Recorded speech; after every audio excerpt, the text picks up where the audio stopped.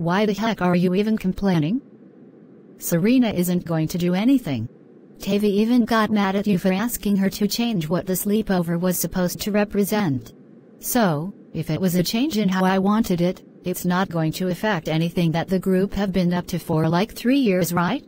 Girl, this is why you've gotten cloned on the second time. Look, I'm not going to let you interfere with what the new clone order has to offer. You'll just have to let us take what we'd have to do.